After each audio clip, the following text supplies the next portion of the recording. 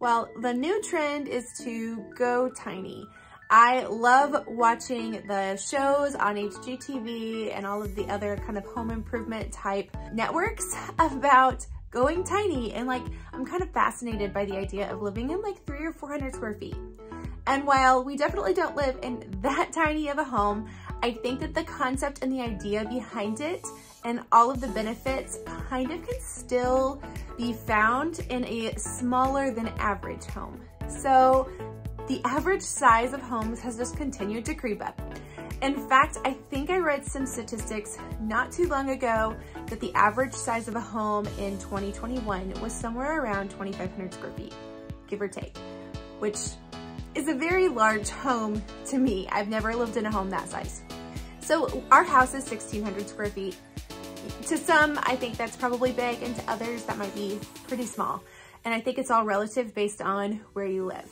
But our 1,600 square feet fits our family perfectly. We don't have any wasted space, and we use everything that we have in our home, and we're diligent to take care of the things that we have and use the space that we have well. And really, our home is kind of just perfect for us. And there is just so much more to be found in living in a home that's just a little bit smaller.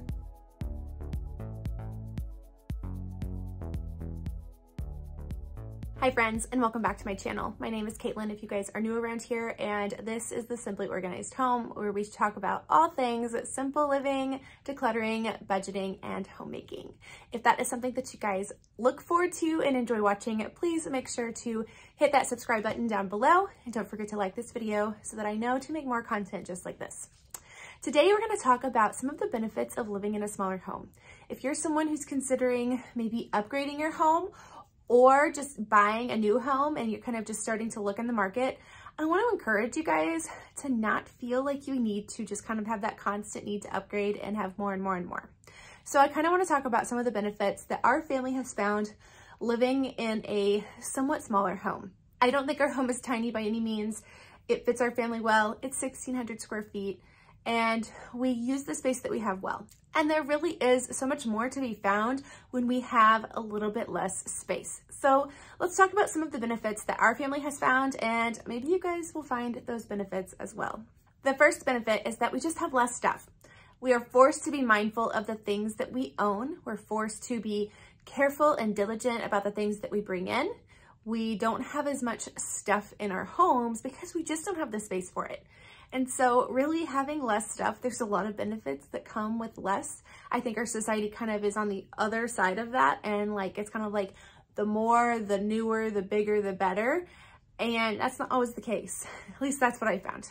My next benefit is that the bills to take care of our home and to pay for our home are less.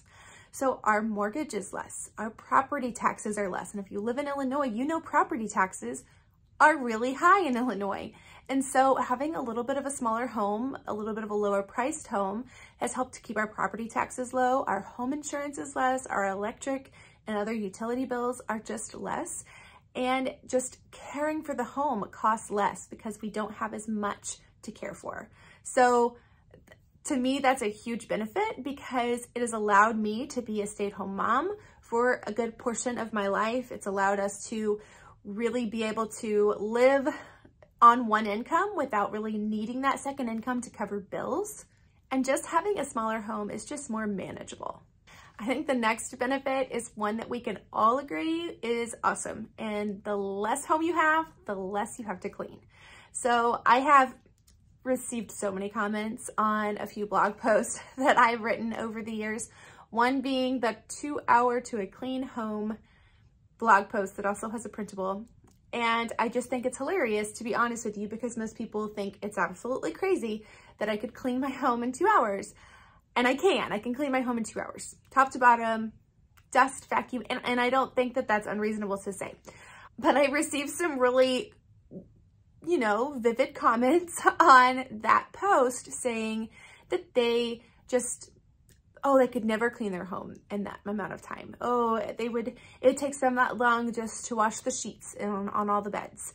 And maybe if you have a lot of kids, maybe it might take you a little longer, but just because you have a lot of kids doesn't mean that you need a lot of space. I think there's a lot of people to kind of look at for that, just knowing that like we don't have to have a 5,000 square foot house just because we have 5 kids, or more kids, or however many kids. But I think that living in a smaller home has allowed me to be able to clean my house quickly. It doesn't take me all day to clean my house. I can, you know, one afternoon through the week, just take and, you know, dust and clean my bathrooms, mop my floors and vacuum, and my house is clean. And it's not hard to manage because we've kept our house smaller. So another thing that kind of comes with less stuff, a smaller home, and just being more diligent is that we just have less to maintain. So we don't have, you know, a 3 or 4 car garage. We don't have, you know, all of the other things that come with a bigger home and more space. We don't have 2 or 3 living areas where we might have to replace multiple TVs or multiple furniture sets or whatever it is that you guys might have in a larger home. We don't have that. So it's just easier to maintain the things that we have. And we're really forced to be diligent about the things that we do bring in and the things that do take up real estate in our home. So I can prioritize things really easily because I can say, okay, children's books are going to, you know, get a home in my home. If you guys watched my last video, you know that I have a thing for children's books. And those are important to our family. So those are gonna have a home here. Where things like home decor and toys and just kind of other things, I don't keep that much. So I don't have to maintain that much. So maintaining a smaller home makes it more manageable, and it just forces you to have less to maintain, which is again, going back to less money to spend and less to clean and less to buy and all of that. Another reason I love living in a smaller home is that I just don't have to declutter as much. And you might think, oh, that's crazy. Yes, you do. But really I don't, because I am forced to be diligent with the space that I have. So I only keep the things that we really use and love. And yes, am I decluttering constantly? Of course I am. But I just keep a donation box and fill that as we come across things that we don't need. Instead of having to go through and do massive purges because I have a huge, monstrous closet that can hold all kinds of clothes, which I don't.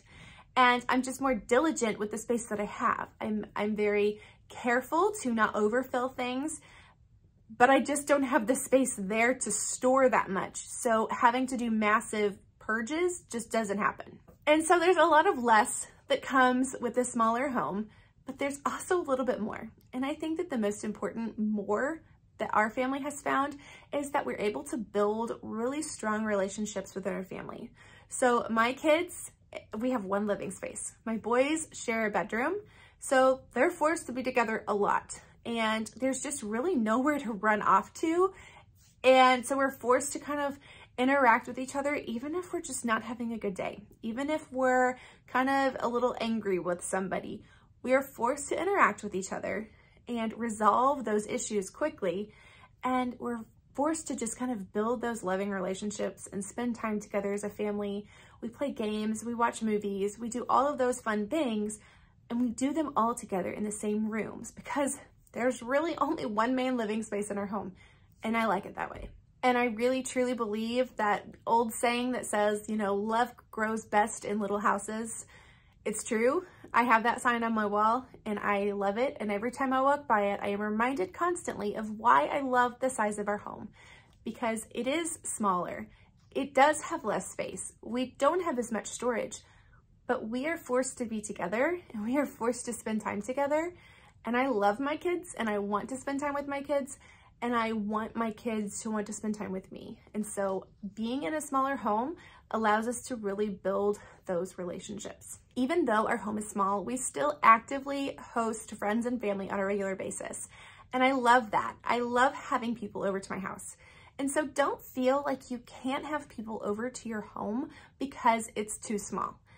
People are not looking to come to this huge house. They aren't looking for their own specific seat at the table. They are looking for fellowship. And really an open door is all that's needed.